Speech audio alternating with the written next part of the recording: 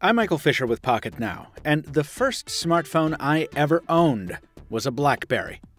Back then, 1 out of every 5 smartphones sold was built by the juggernaut known as Research in Motion, but a decade later, BlackBerry is on the ropes with less than 1% market share, and it hopes to revive its flagging fortunes by focusing on privacy and on once again making it a privilege to own a BlackBerry. Does the blackberry-priv deserve a place in your holster? Let's find out.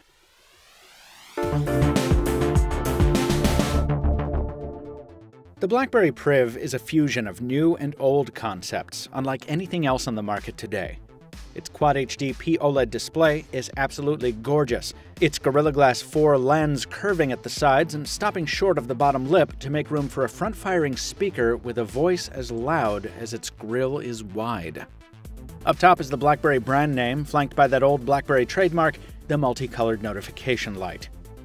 On the other side, the glass weave back cover has some disappointing give to it, but it's finished in one of the grippiest soft-touch coatings we've ever come across. That means it sticks to your fingers when you use a thumb to slide the screen up and out of the way, revealing the Priv's most distinctive feature. There are 2 ways to look at the Priv's keyboard. If you're coming from another BlackBerry, you'll probably be disappointed. Because they're crammed into such a thin casing, the keys don't have the travel or mechanical feedback BlackBerries come to be known for. These keys aren't as clicky as those on the Classic, and they're not as spacious as those on the Passport. But the Priv is one of only a very few Android phones to pack a physical keyboard of any kind, and it easily beats what little competition remains. Though it's a little cramped, it's still designed very well. After about a week of practice, we're now able to type more words per minute with greater accuracy with the physical keyboard than the software one. Now, BlackBerry's virtual keyboard is just as good as ever, with excellent predictive text that lets you swipe directly on the keys to autocomplete. But we really only use it when we need to use the Priv one-handed. The rest of the time, we prefer the physical keyboard. And not just for typing. BlackBerry has used capacitive sensors, along with Android's mouse framework, to make the keyboard into one big trackpad. That means you can place the cursor exactly where you want it just by moving your thumbs across the buttons. It also means you can scroll lists, web pages, menus, and more without ever touching the screen. Considering how tall the Priv is when it's open, that makes for a much more comfortable experience. Then there's the shortcuts. You can program any of the Priv's keys as a quick launch button to open any app you want, and each supports either a short or a long press for a total of 52 possible shortcuts. Or you can set any keystroke to open device search, letting you jump right into a contact, an app, or a Google search. Okay, so we've been focusing on the upsides of the Priv experience. Unfortunately, things do start getting substantially bumpier when it comes to software. This is a custom interface built atop Android Lollipop, and that older foundation means the Priv lacks significant improvements brought by Android Marshmallow, things like performance upgrades, battery-saving measures, and, most crucially for a phone that bills itself as a private device, individual app permissions. BlackBerry has promised a Marshmallow upgrade sometime in 2016. Until then, its D-Tech security suite will have to do. And much of what this offers is generic, simple stuff like using a lock screen, but it does let you know which apps are asking for specific data like your location, which is useful.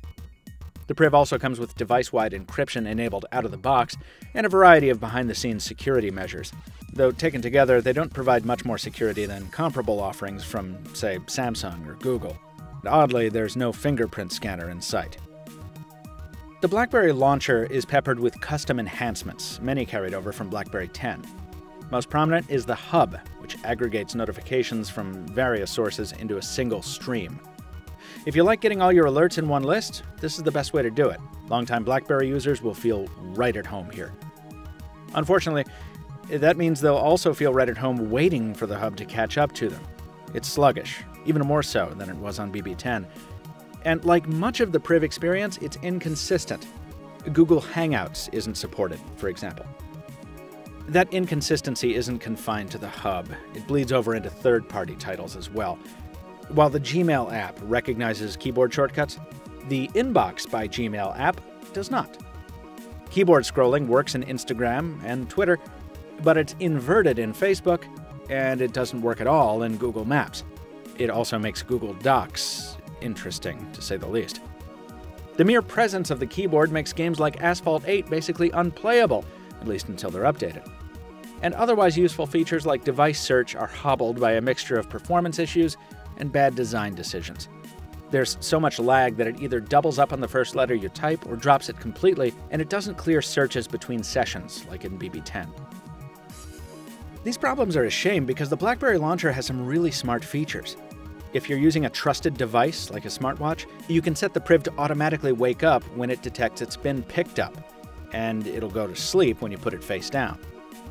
Anytime you see an app icon with these 3 dots beneath it, you can swipe up on it to reveal its accompanying widget, and then tap anywhere else to close it when you're done, which is so cool. Swipe in from the edge and you get the Productivity tab with quick shortcuts to tasks, email, contacts, and calendar. All this makes the Priv a very complex smartphone, but also one you can tweak more extensively than most Androids. Blackberries have never been known for their cameras, and the Priv looks to change that. It's the same sensor from the Moto X Pure Edition, cropped to 18 megapixels and given optical stabilization, and it's capable of some solid photos with accurate colors and crisp detail in daylight. It can even make waning autumn afternoon light work for it in some cases, with HDR helping out in the shadows at the expense of saturation. Color sometimes suffers in general, especially in low light where everything just gets kind of washed out and full of grain. We shot a few photos side by side with the Nexus 6P, whose camera did a much better job of preserving color and contrast, especially at night. Still, the Priv is capable of taking decent photos, as long as you stick to the primary camera. We can't say the same for the selfie shooter, an anemic 2-megapixel module whose main distinctions are digital noise and poor low-light performance. In camcorder mode, where the Priv maxes out at 4K and 30 FPS, the output is so-so. On the bright side, the stabilization does a really nice job compensating for footsteps and handshakes, and autofocus and exposure keep up with even quick pans. Audio capture is pretty nice too, able to separate the sound of a sneeze from the sound of a breeze. Nice. Video is notably sharp as well, especially in 4K, where you can just freeze the playback to get a really nice frame. But in smooth expanses like a clear sky, there's an awful lot of digital noise, almost like compression artifacting. It's not enough to make the video unwatchable, but it's definitely a little distracting. Fortunately, you can shoot all the 4K video you like if you invest in a memory card. The Priv has a micro SD slot to augment the 32 gigs of onboard storage. We've used the BlackBerry Priv for 7 days on T-Mobile between rural New York and greater Boston, and we've actually made more phone calls than usual in that time. Part of that is because the Priv is just so dang comfortable to talk on with its tall display deployed. Neither we nor our callers had any complaints about sound quality over either earpiece or speakerphone, and the dedicated mute key, which at first struck us as kind of dumb, is one of those features you have to experience to understand how convenient it can really be. We touched on the system lag a few minutes ago, and while the Priv is much smoother than it was out of the box due to a recent software update, there's still plenty of room for improvement in terms of fluidity throughout. There are also just weird annoyances that you don't see on other flagship smartphones. Apps crash pretty regularly, and every time it boots up, it takes several minutes to get itself sorted, during which time it runs the processor like crazy. Just like on the Moto X, the Snapdragon 808 runs pretty hot on the Priv under even a moderate load, and maybe that has something to do with the battery life we're getting, which is undistinguished. We were only able to get more than 4 hours of screen-on time over a 16-hour day once in 7 days. Now, we routinely run our phones pretty hard here at the P-Machine, and this is a Canadian review unit, not built specifically for T-Mobile, but that's still a pretty lame showing given the phone's huge battery. The BlackBerry Priv is a device we really want to like, and not just for nostalgia's sake. It packs an innovative keyboard and a beautiful display into a unique form factor, and it brings some really thoughtful software improvements that make Android more useful and customizable, especially in terms of messaging. For enterprise users with specific needs, for the BlackBerry faithful willing to sacrifice consistency for a broader ecosystem, or for Android users desperate for something different, the Priv is absolutely worth a buy. Everyone else, though, will want to wait a bit. There's probably no device out there right now that more badly needs a Marshmallow update, which seems likely to fix many of the issues we have with the Priv. But that won't happen until sometime in the new year, at which point the price might be a little more reasonable than its currently exorbitant $700. For BlackBerry's sake, we hope that price drop and that software update comes sooner rather than later.